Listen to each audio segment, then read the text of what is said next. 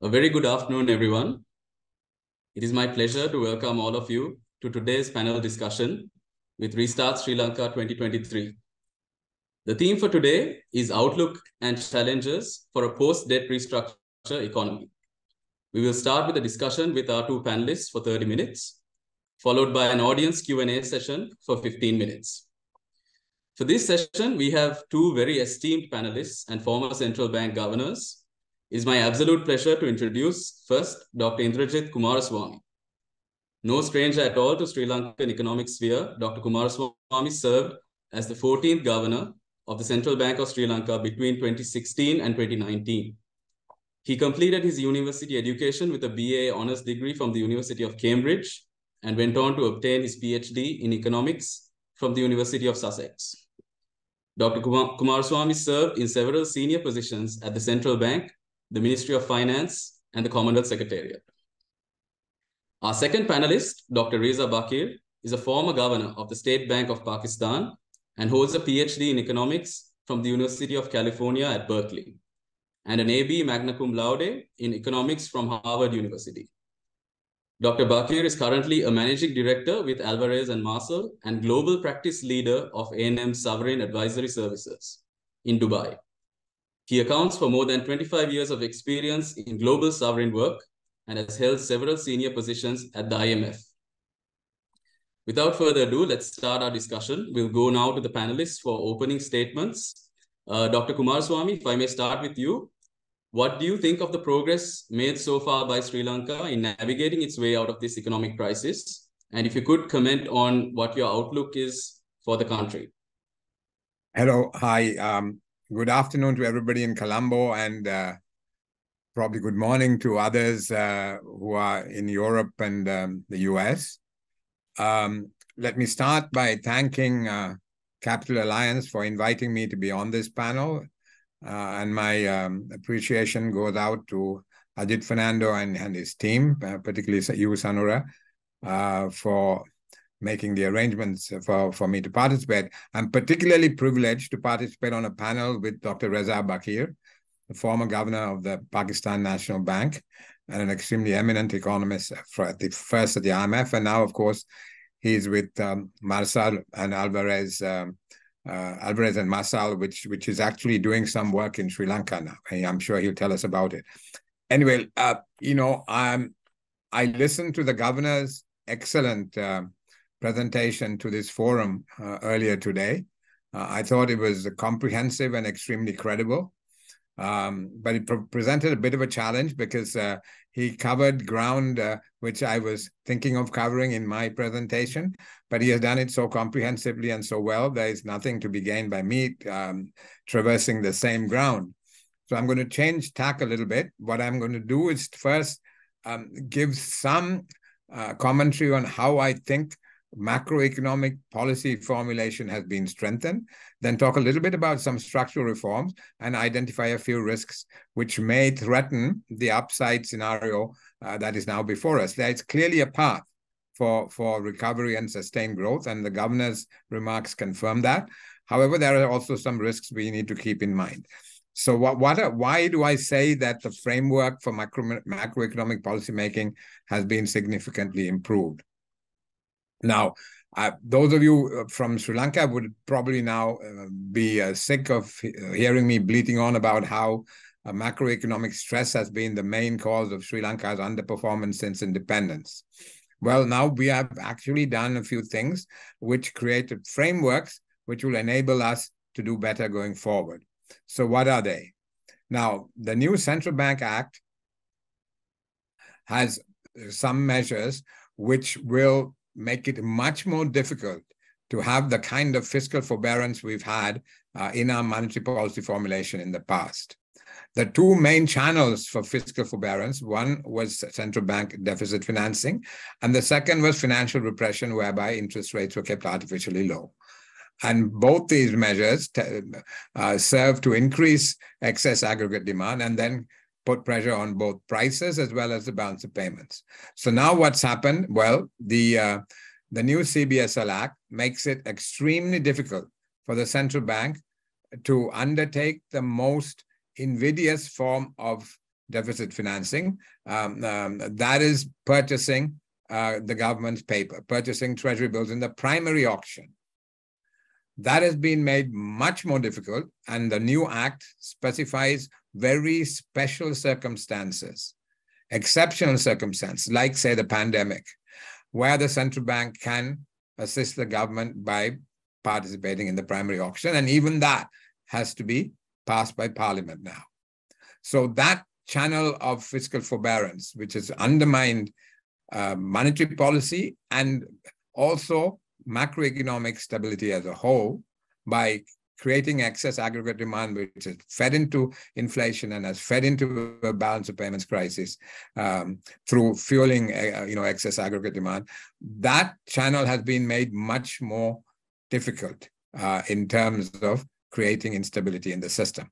The second thing is financial repression. That was the other source of fiscal forbearance. Basically, interest rates were kept below positive real rates artificially in order to provide cheap money for the government. Well, now the new central bank bill has flexible inflation targeting as the framework for monetary policy formulation, and under flexible inflation targeting, inflation is the target, and you have a data-driven, forward-looking monetary policy regime in place. So under such a regime, which is data-driven and forward-looking, you cannot really have financial repression of the type we've had in the past, whereby artificially interest rates were kept down with various interest rate caps for treasury bills, etc. So both those sources of fiscal forbearance in monetary policy have been made much more difficult to indulge in going forward, which I think is a major advance in terms of having more stable macroeconomic outcomes. On the exchange rate, under the flexible inflation targeting regime, the exchange rate is used as the first line of defense against external shocks. So it has to be managed flexibly. In the past, as you know, we have tried to defend a specific rate on more than one occasion, and this has led to large-scale depletion of reserves. We've done it more than once, time and again, but now under a flexible inflation targeting regime, it's inflation that is targeted, and the exchange rate is managed flexibly so that you don't have this kind of depletion of reserves by trying to maintain a fixed rate. I mean, it avoids the impossible trinity, which economists would know about. Then the as far as businesses are concerned, I mean, businesses in Sri Lanka have got used to a fixed exchange rate being provided by the central bank, and despite the impact on reserves this has had time and again, well, in future they will have to use market-based instruments to create greater certainty through forward booking, through swaps, through options, etc. So various instruments that are available in the market need to be used more for there to be a greater stability in terms of the exchange rate that businesses operate with. So on the fiscal side, revenue has already been enhanced. There have been several fiscal measures that have been announced. So I won't go through all that. But there is a further widening of the tax base anticipated through new taxes on wealth and wealth transfers.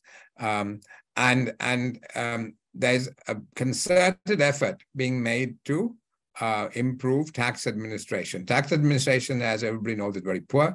The IRD, the customs, the excise department all have a considerable room for improvement in terms of their capacity to collect revenue. And there is now a move to have a revenue authority where these three revenue agencies are combined into one. So that process is also underway. And digitalization. I read somewhere, I think, that Francis Maud, who led digitalization in the UK, is going to be coming to Sri Lanka to try to assist us in getting digitalization further along the way to help us with our strengthening of the tax administration. There's also an independent debt office that's being created. This is a very important initiative as far as the central bank is concerned, because there was a inbuilt conflict of interest in the operations of the central bank between its role as being responsible for monetary policy formulation on the one hand, and monetary policy formulation to stabilize prices on the one hand, and its agency role as an agent for the government in debt management, where it was expected to raise money cheaply as possible for the government. These were clearly contradictory, and now with an independent debt office, that conflict is likely to be removed. On the structural reforms, here perhaps things are not moving as quickly as possible, but there are several fronts on which progress is being made. I think Dr. Baqir is involved in one of the major transactions. There have been 7 entities that have been identified for divestment in the first phase, and that process is moving forward, not as quickly as I think one would like, but clearly if there is an effective SOE reform program, there'd be very positive impact that would be felt on not on productivity, on raising FX proceeds through the divestment transactions, and also in terms of long-term fiscal stability. So as the SOE program is critical, it is underway. Ideally, it should move faster. And I think there we need to use whatever political capital is necessary to give tailwind to this process. Then the other things that need to be done and which are under consideration, and I think action is being taken, but again, we need to move faster, are factor market reforms, improving the investment climate and investment promotion, trade policy here. There are negotiations to convert the Indian FTA into a economic partnership agreement under the EDCA, negotiations for an FTA with China ongoing, as well as with Thailand. So these need to be pushed forward. The revitalization of the Singapore FTA is a good thing. It gives us opportunities, it will give us opportunities in terms of investment, as well as using the Singapore FTA to penetrate the ASEAN market, particularly in the area of e-commerce. And the president has declared the intention of Sri Lanka to join RCEP. RCEP includes ASEAN, China, Japan, South Korea, Australia, New Zealand. So it's a massive, great organization. I don't think this is something we'll be able to do very quickly, because I think the kind of reforms we would need to introduce to be able to join RCEP will be quite challenging. But it's a good aspiration to have, and it's a good signal to give to say that we are keen on joining RCEP. Then on India, the relationship with India, in terms of the future prospects of the economy, I think a strong tailwind to the growth process in Sri Lanka can be obtained by increasing our connectivity with the Indian economy. Now there are plans, I think, for grid connectivity, for strengthening air and sea connectivity, and even a land bridge is under consideration. So, for years and years, we've had proximity, obviously. Forever, we've had proximity to India, but the very poor infrastructure in both countries has meant that transaction costs of cross-border economic activity has been very high. In addition, India had an inward-looking strategy for a long time, but now it has its neighborhood-first policy. It has its Make in India policy. All that will create new opportunities for countries in the region. And the transaction costs are coming down with improvements in roads, railways, airports, etc., in both countries. So the prospect for really piggybacking onto the Indian story has been increased, and we should make a concerted effort to do so. The other point that I'd like to make relates to addressing corruption vulnerabilities. This is something that is now a pillar of the IMF program, the EFF. This is something that is new. I don't think we've ever had it before. Certainly, we haven't had it before. I don't know whether other countries have, but certainly this is there as one of the key pillars of the EFF. And the Anti-Corruption Act has been passed by Parliament. Of course, laws mean nothing unless they are implemented effectively. So it is to be seen whether we implement the Anti-Corruption Act, which is better aligned with the UN Convention on Corruption, whether this law is implemented.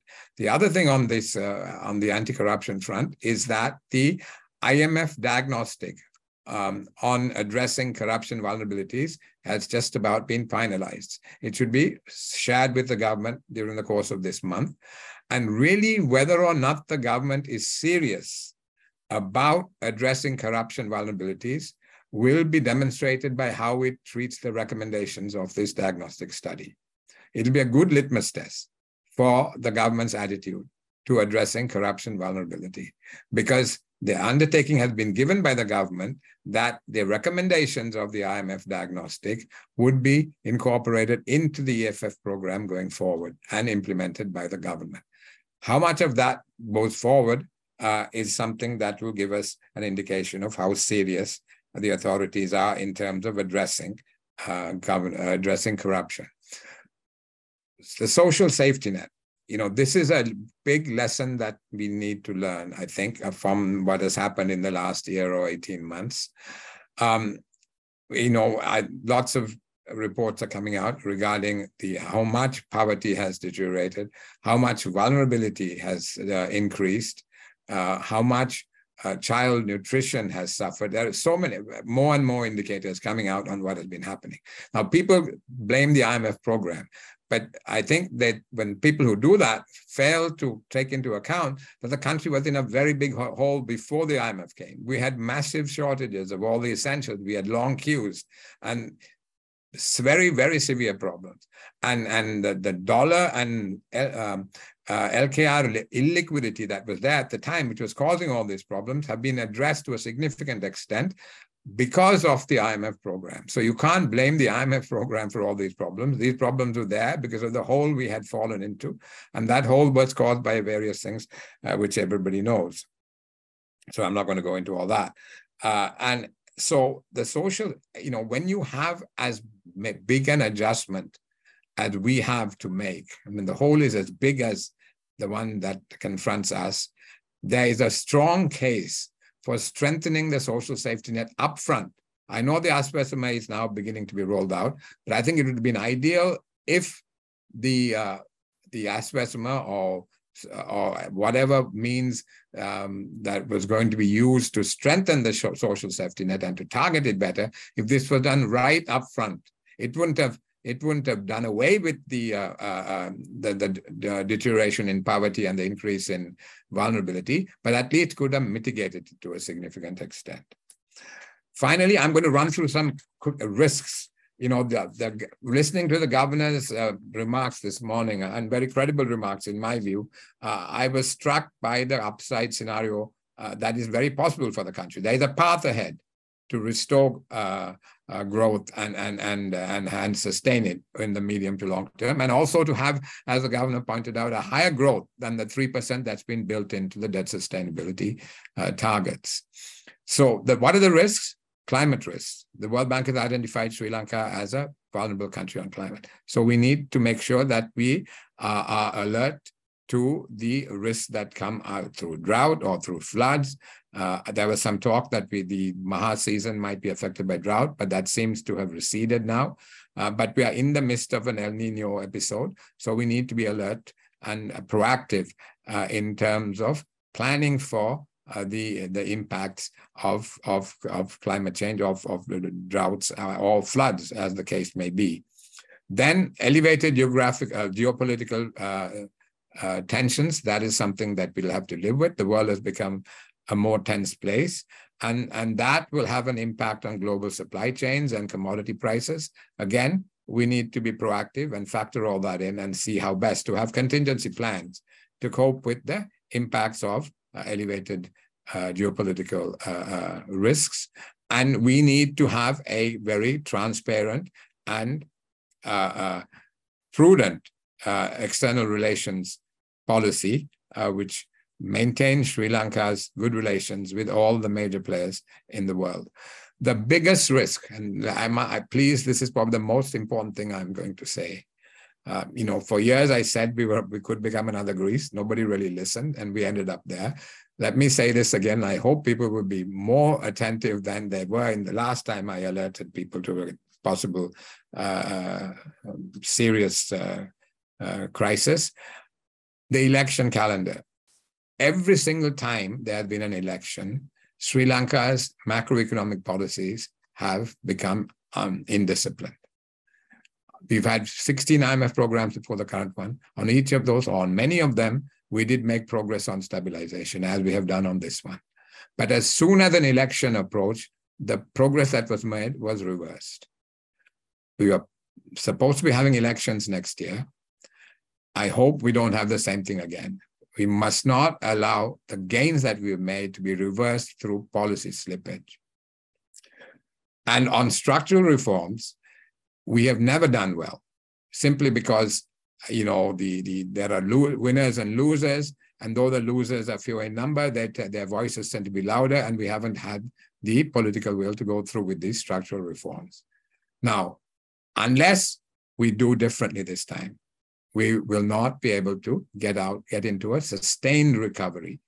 So it's crucial that the structural reforms are also pursued vigorously. And one thing I must say is this time around, if we allow elections to distract us from the path of stabilization and recovery and then sustain growth, the crisis that will hit us will be worse than anything that we've had in the past. It will be worse than what we had some 18 months ago. So we should remember that. We need to change the mold whereby economics is not undermined seriously by the electoral calendar. That has to change. If it doesn't, we will lose what we have gained so far, and the consequences will be far worse than we've ever experienced in the past. Thank you very much. I'm sorry I've overrun.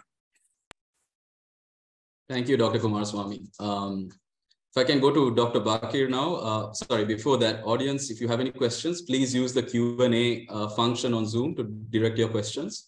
Dr. Baqir, if I may now come to you, given your global experience on sovereign restructurings, could you elaborate on how Sri Lanka compares to some of the restructurings you have been a part of?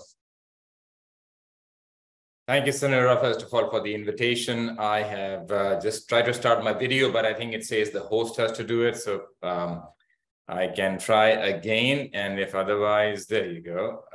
So first of all, thank you very much for the invitation. And I want to also appreciate and compliment Dr. Indrajit on his very incisive comments, as well as I want to compliment the governor on his remarks this morning, which I thought, like Dr. Indrajit, were very, very well received and very insightful. So the topic for today's session is outlook and challenges for a post-debt restructure economy. And so I thought I could make a couple of points. The first is about maybe some of the upsides and the pitfalls of life after debt restructuring. And then, if you like, I can make some comments regarding the state-owned enterprise reform agenda now or later in the Q&A, how you may think it is better. So let me begin with some of the upsides and the pitfalls of life after restructuring. And I'm going to share my thoughts, and I just want to preface by laying out the perspective from which I share my thoughts. And these are three.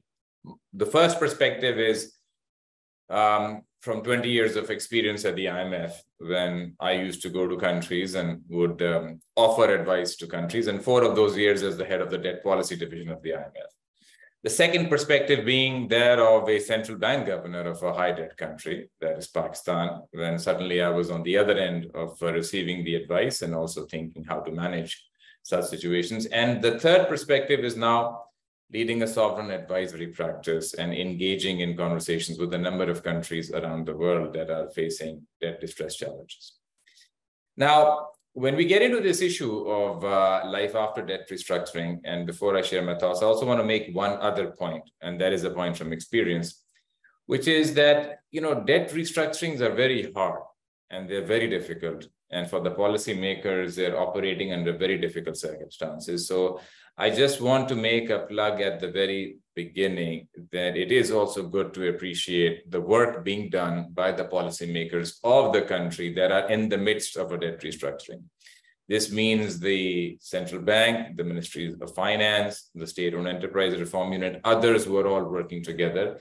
Many of them, typically in debt restructurings, have also been brought in because a crisis has occurred.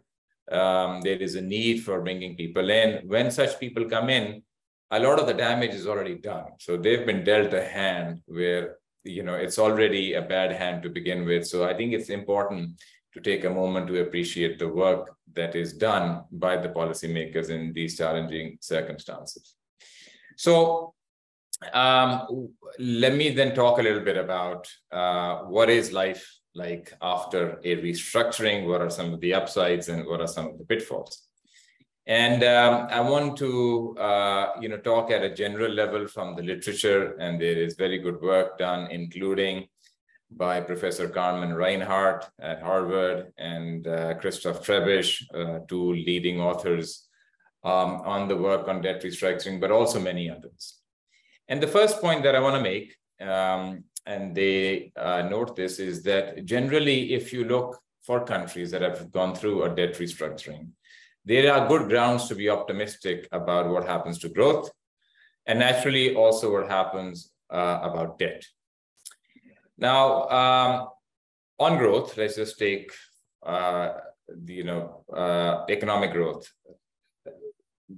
One study finds that a 10% NPV reduction in debt after a debt restructuring can lead to a 1.2% increase in growth in the year following the restructuring. So these are good dividends that a debt restructuring gives. Similarly, on debt, the study by Professors Carmen Reinhardt and Professor Trebisch shows that in the year before debt restructuring, typically in an emerging market, the debt to GDP level is around 80% of GDP. And then 3 years after the debt restructuring, the debt to GDP level on average is around 53% of GDP. So nearly a little more than 25 percentage points of GDP less, which are all very good dividends that a debt restructuring gives.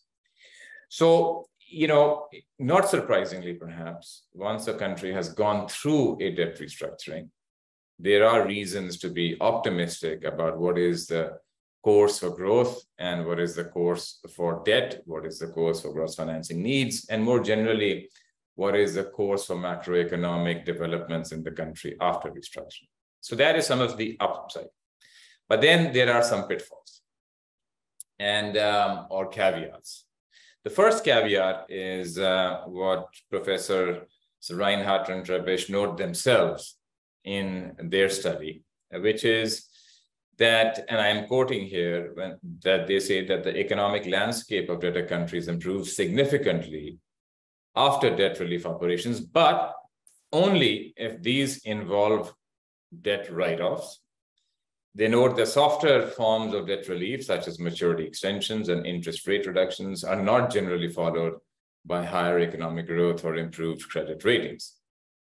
Now, what is important to note is that, and I think the point would resonate, that debt reductions where there are significant NPV reductions, net present value reductions, these are the types that are more likely to deliver the upside in terms of growth and in terms of reduction in debt.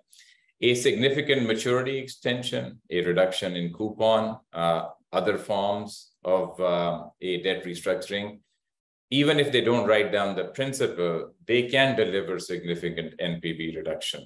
And it is, there is a world before a debt restructuring and the world when you're in a debt restructuring. Ex ante, typically countries do not want to get into a debt restructuring.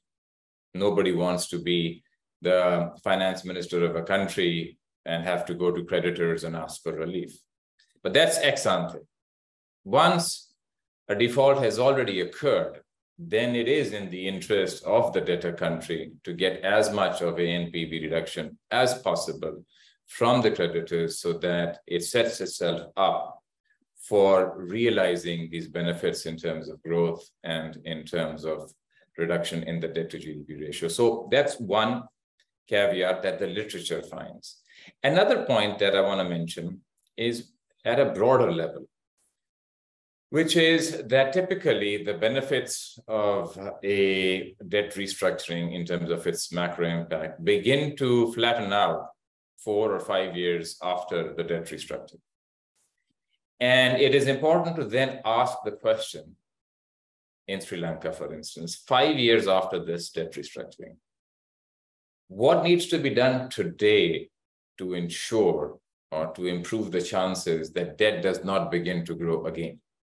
Because 4 or 5 years from now, whatever happened in this debt restructuring is no longer going to be consequential for what happens to the path of debt afterwards.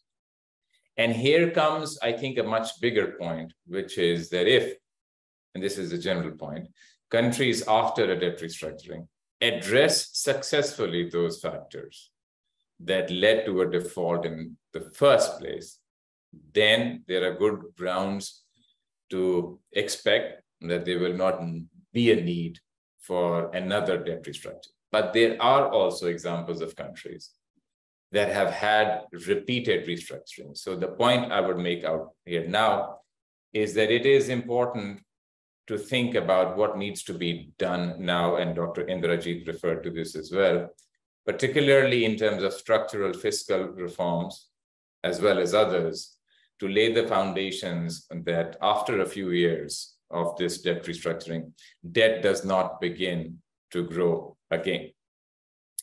In summary, the point I'm trying to make is to not let a crisis go to waste, and conditional upon already being in a debt restructuring, to lay the foundations for how the recovery from that debt restructuring can be sustained. And number two, to avoid the fate and the future that will really manifest itself several years from now, to avoid the fate of those countries that have had to come back for a debt restructuring. It has happened once. Let's try to make sure that it doesn't happen again. So those were some thoughts, Sanura, I had wanted to share on life after debt restructurings and also some of the pitfalls to avoid.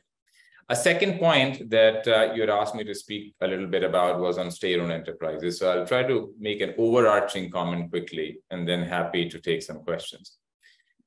First point that I wanted to make is Sri Lanka has a comprehensive reform program on the state-owned enterprise sector. Sri Lanka is not alone.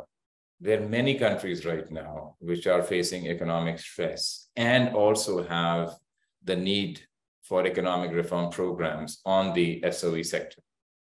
When you begin to think about these issues, there is, first of all, a broader question about what is the right size of the government in a country. And if you look at Western countries, for instance, just as a point of reference, you will find the complete spectrum. And this question is very closely also tied to a political question of left versus right leaning state systems or governments. In some countries, you'll find that the state performs a number of social and other services. And in other countries, you'll find a very, very private sector driven approach. So as a point of departure, what I'm saying is that in general, if you look around the world, you will find examples of all types in terms of the role of the state in the provision of some economic resources. The point I want to make is that for developing countries, for emerging markets that have a debt and a foreign exchange problem, their choices are constrained. They are perhaps not at the same luxury of choosing whatever system that other countries may be able to choose. And there are reasons for this. First is that in such countries, state-owned enterprises have often contributed to the debt and deficits problem. So if they have, and that sector and those problems in the SOE sector are not effectively dealt with, then no matter what the Ministry of Finance may do or what the central bank may do, a few years after the debt restructuring, the deficits emanating from the state-owned enterprise sector may lead to a resurgence and a rebuild up of debt.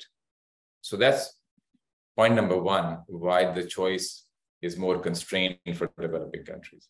Point number two is that many state-owned enterprises undermine productivity.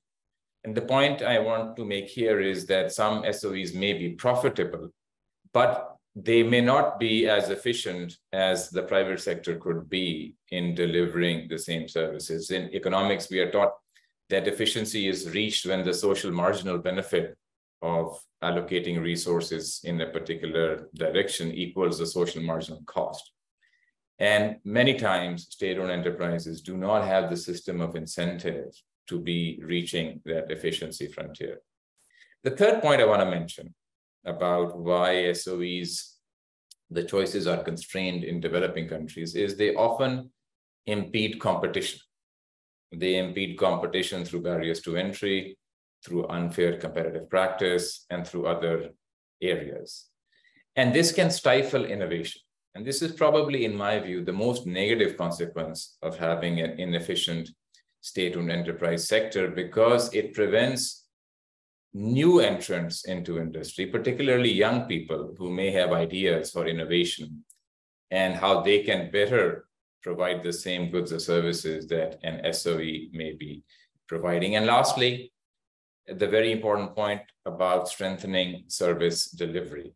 In many countries, state-owned enterprises may not be the most efficient in terms of addressing the citizens' needs. I can give an example from Pakistan, for instance, where there is a big problem with the electricity bills, and the country is once again having to deal with the burden of a very sharp increase in electricity bills. Well, there is a lot of theft of electricity in Pakistan, and this theft is a lot more in those distribution utilities that are owned by the state rather than the private sector. And when you have electricity theft and that something is not being done about it, then essentially what you have is a system where the honest bill payers, those who are paying their bills in full and on time, are effectively and de facto subsidizing those who are stealing electricity. And that is not fair to those who are paying their bills. And typically what you find is that under private ownership, theft is reduced because efficiency is a far greater metric upon which the private sector operates. So in summary, the point that I wanted to make was about, in general, countries around the world, particularly in the West, have various forms of the role of the state. In developing countries and emerging markets, I think these choices are a lot more constrained, where there are problems of foreign exchange and debt, and we need to take a much narrower view for where SOE's presence isn't really needed. But I want to end on a caveat, and that's an important caveat, which is that state-owned enterprise reform should not be taken to mean that the goal is to change public monopolies to private monopolies. If SOE reform ends up just creating private monopolies, then it may not be achieving the benefits that one wants from state-owned enterprise reform. And one needs very good and adequate regulation to then ensure that the citizens are being well protected in terms of both the price and the quality of the services that are being delivered to them. So let me stop on those notes, and once again, thank everybody for joining to hear some of the points that I had to share, both on debt restructuring and also on state-owned enterprise reform. Thank you, Dr. Baqir. We'll take a couple of questions for each panelist before we open up to audience questions. So if I can go to you, Dr. Coomaraswamy, you mentioned about setting up a debt office so that the Central Bank of Sri Lanka doesn't have conflicts of interest in their responsibilities. The governor this morning also mentioned that access to markets, he doesn't expect access to markets until 2027. Given that we are a country that has been financing our fiscal deficit about 50% foreign to 50% local, how do you think that the lack of market access, or that we are not going to access commercial markets till 2027 is going to change the debt dynamics in the country? Okay, thank you very much. Let me also thank Dr. Reza very much before I start on responding to you for those really valuable remarks that he made. I think it draws on his highly distinguished professional expertise in both Pakistan and the IMF, and I think those are very well taken points. May I also make one point, because I rushed at the end to finish because I had overrun my time. One thing I wanted to say as to why I said the next crisis will be worse than anything we've had before, because we will go into the next crisis with a far lower level of resilience, both in the economy and among the people, right? So the next time around, the impact is going to be much more painful. That's why I said that this is going to be worse than anything we've had before. Because the present multiple crisis has had such a devastating impact that we'll be at a much, much lower level of resilience going into the next one. So we need to make sure we never allow that to happen. And to ensure that, two things: primary surplus in the budget. As Dr. Reza said, you don't want the debt stock to keep increasing. Primary surplus in the budget, one. Second thing is export transformation, more diversified export basket and a more complex set of products in that basket, and also diversification of markets. Those two things will take us out, if we are able to do it well, take us out of this twin deficit category that we're stuck in or have been stuck in for many years. Sorry, okay. To respond to your question,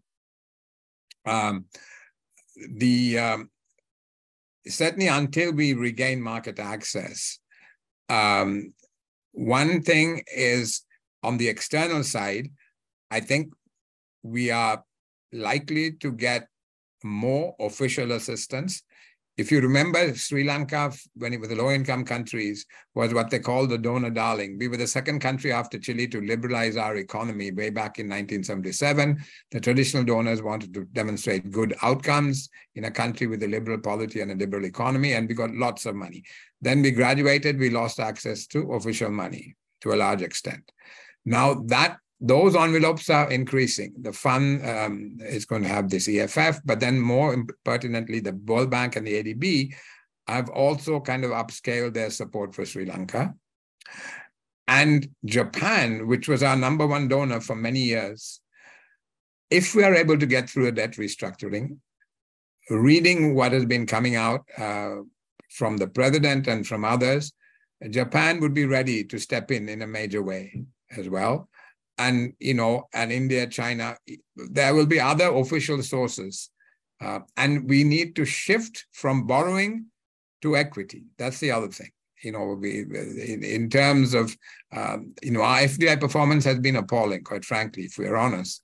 So that's where we have this pivot from lending to equity, and an increase in official funding should see us through till we're able to regain market access in 27 or beyond. And if we are not able to give it enough confidence to external providers of capital, we will have to raise the money domestically, which will mean that we'll have extremely high interest rates. We'll have crowding out, and the mechanism that the crowding out will take place is through the interest rates. If we have to raise all the money or much more of the money the government needs domestically, that will have an impact on interest rates. And it will make it more difficult for the private sector to get capital. Thank you. Thank you, Dr. Coomaraswamy. Dr. Baqir, if I may now come to you. You spoke a little bit about SOE restructuring. Could you comment on how Sri Lanka has been performing on this front and the progress made so far, specifically in the context of Sri Lanka, and in terms of potential pitfalls? Do you think our timeline is realistic and that we are making good progress so far on the restructuring? So let me begin by saying that SOE restructuring reform, divestiture is never easy. And it's never easy because when you have industries or enterprises that have been operating in a particular way for a number of years, they have created their own ecosystem of how things are being done. And then reform in this area really means that you are going to be changing the way things are done. So people have to adjust, and that takes time. It is important to take the time to get all the stakeholders on board so that there is the ownership in the actual changes that will occur. I see a lot of reasons to be optimistic about the outlook for SOE reform in Sri Lanka, and particularly in sectors where the Sri Lankan government will be going to the international market to find potential investors. And international investors first begin from the overall macro story. They first begin to see if a country is in default, how is it doing in terms of its progress towards getting out of default and concluding a deal with its creditors. And I think there, as Dr. Indrajit mentioned, and also as the governor mentioned earlier this morning, there are good grounds to be optimistic about it because progress is being made. You know, several months ago, people were all talking about whether the needed financing assurances would come from all the official creditors. Some had given earlier than others, but they all came and the board meeting happened. And a fund mission is coming, as I understand it, to Sri Lanka as well. So the first thing is maintaining this progress at the level of the progress on debt restructuring, on which, as I mentioned, good grounds to be optimistic. That sets the color, the prism, or the lens through which international investors look at potential opportunities in a country. I think the second is organizing the process within the country regarding state-owned enterprise reform. In my view, there is being good progress that is being made.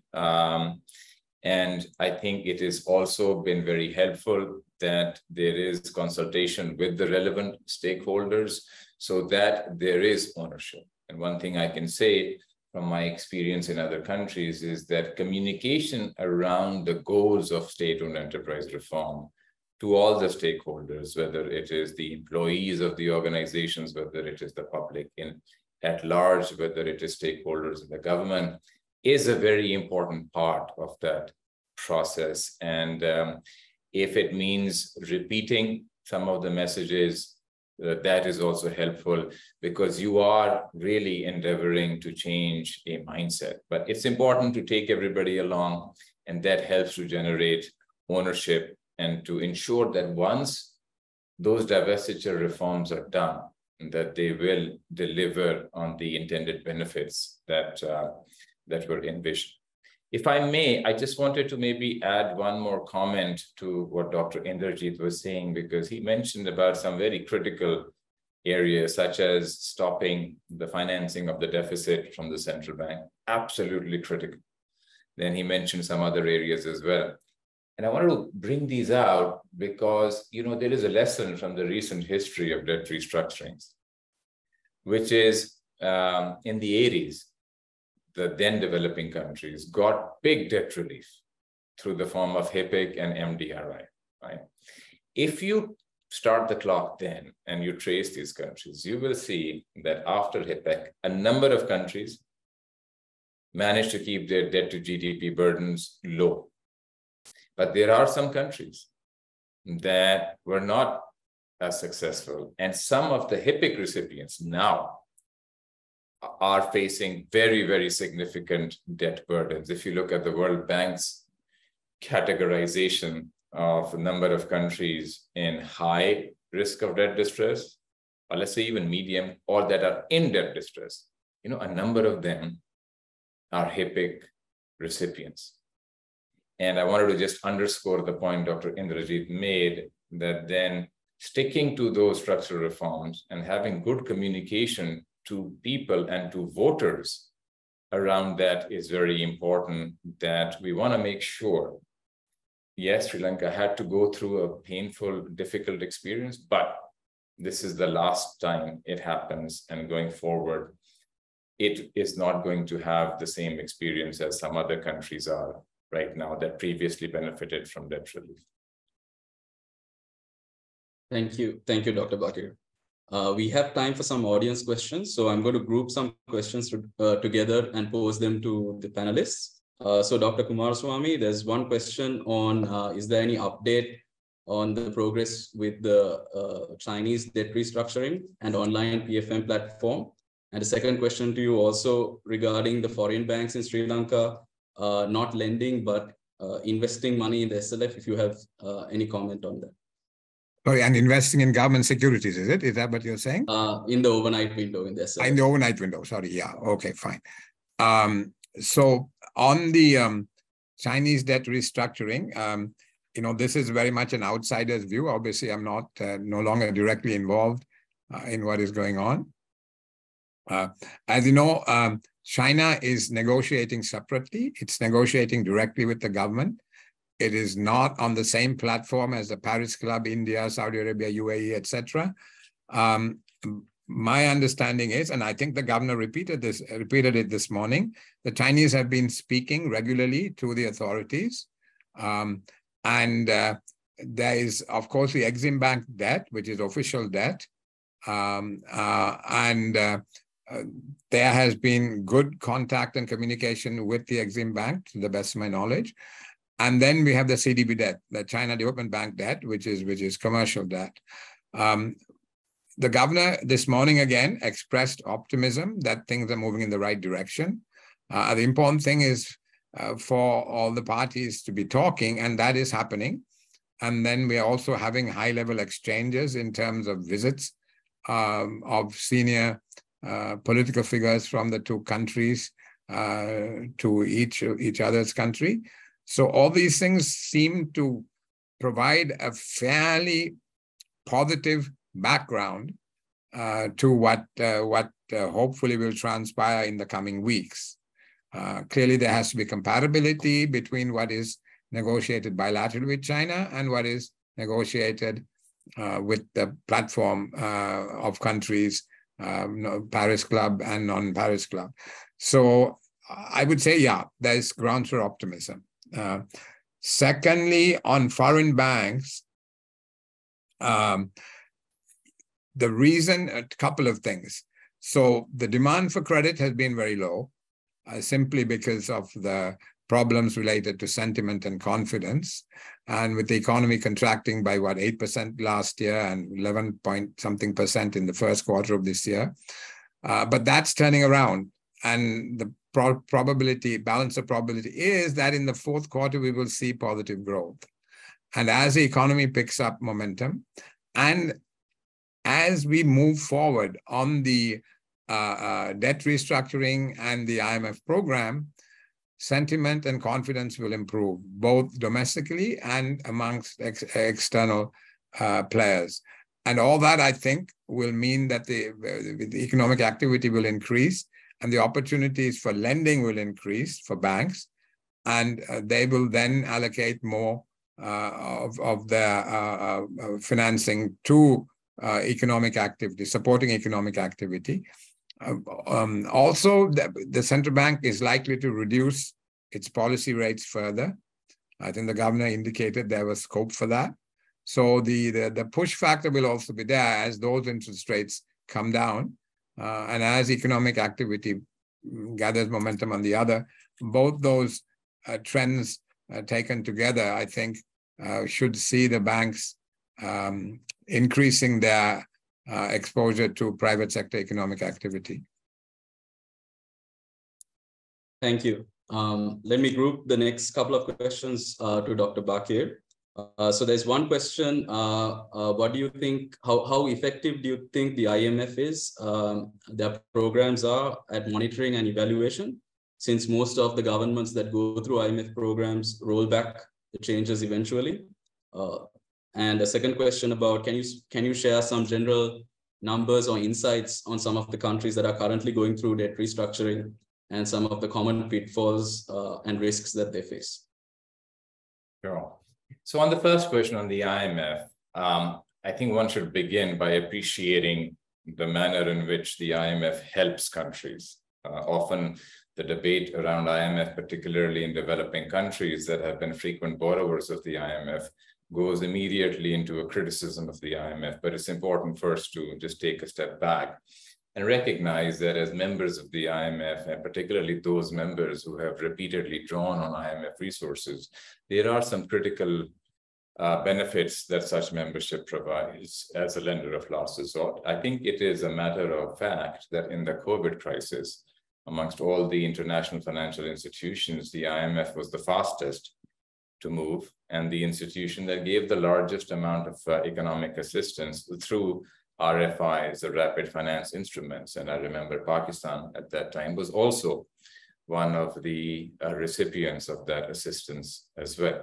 So I think just the point I want to mention is that as a lender of last resort, I think we should not forget that when a country is in debt distress and the finance minister or a central bank governor of a country has to make a call when things are looking very, very bleak, that there is somebody on the other end of the telephone line to answer that call. And, that may not be the case. The IMF is created for that purpose. Let us appreciate that before we come on to some areas where the IMF could do better what it's doing. I think the first area where it could do better is around communication and ownership. Yes, the citizens of a number of such countries have serious misgivings about the role of the IMF. Yes, there is part of it that stems from the fact that often policymakers in these countries often themselves are critical of onerous IMF conditions. But I think there is a part of it and ownership of it that rests with the IMF as well in terms of being able to more effectively communicate, do outreach, and help to change opinions. If indeed it is providing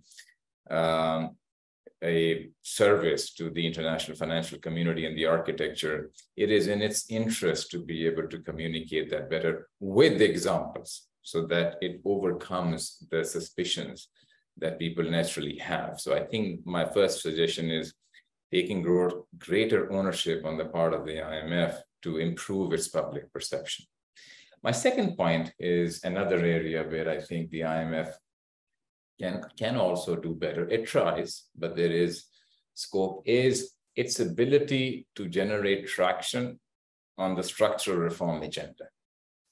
So IMF staff and economists, and I say this partly as experience, are very good, very, very good at measuring fiscal deficit outcomes, foreign exchange reserve outcomes, monetary policy, interest rate decisions, net domestic assets developments, and down to 2 decimal places and down to the small impact of various tax measures. Very good expertise. These are all sort of fairly narrowly defined macroeconomic targets of program conditionality. The reason why a number of these countries are in trouble is because of the lack of progress on structural reforms. And these structural reform comes in a whole variety of areas. Look at, say, electricity sector issues or energy sector issues. In other countries, look at the role of state-owned enterprises in a whole host of sectors. In other countries, it's institutional matters such as governance. In other countries, even central bank independence, the relationship between de jure and de facto independence. Is it sufficient to just change the law? Or there are certain de facto considerations that need to be looked at as well. In my experience, what ends up happening is that when there is pressure to conclude a review, the attention naturally focuses on the quantitative targets, the macro targets, figuring out, is there a hole? If there is a gap, what are credible and specific measures that can address that so that staff can take a review to the board? The structural agenda sometimes gets crowded out. And I think greater attention to, first of all, understanding the issues better and also thinking of how the reforms can be done so that they gain traction. That's an area where I think the IMF can usefully make more investment and will get returns.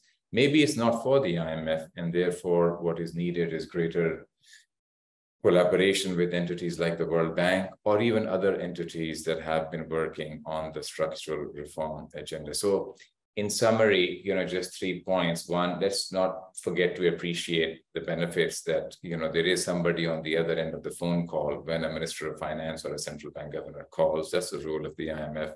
It has been doing that.